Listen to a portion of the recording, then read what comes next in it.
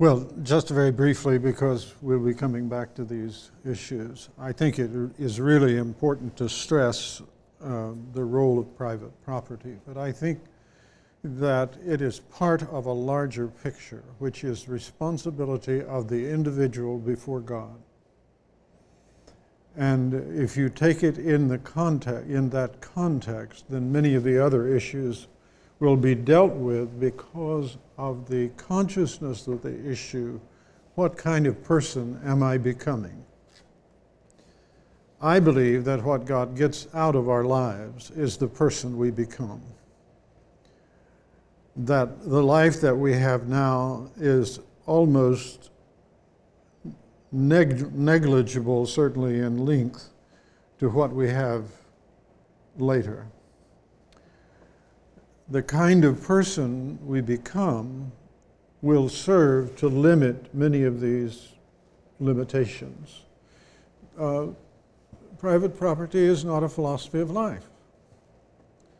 It is a particular part, and a very essential part, of a philosophy of life. Adam Smith, many people think Adam Smith thought the invisible hand was the whole deal. Adam Smith wrote at great lengths on morality, and no one reads that. But he never assumed that that the world was going to run just on the invisible hand. The big issue is, what kind of persons are we becoming in the process? And I think that the expending of energy, the way it is done, and especially whether or not it is done under God, is the primary determinant of character.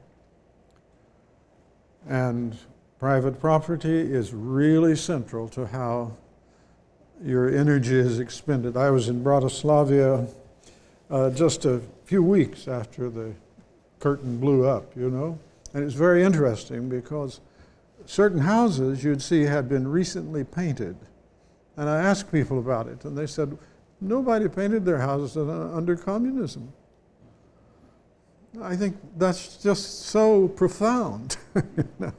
But once, well, it's my house, I'll paint the thing, And it's just crucial to understanding the relationship of the individual kingdom to the kingdom of God. And in that area, the expending of energy freely is really the central issue for understanding God's purpose in humanity.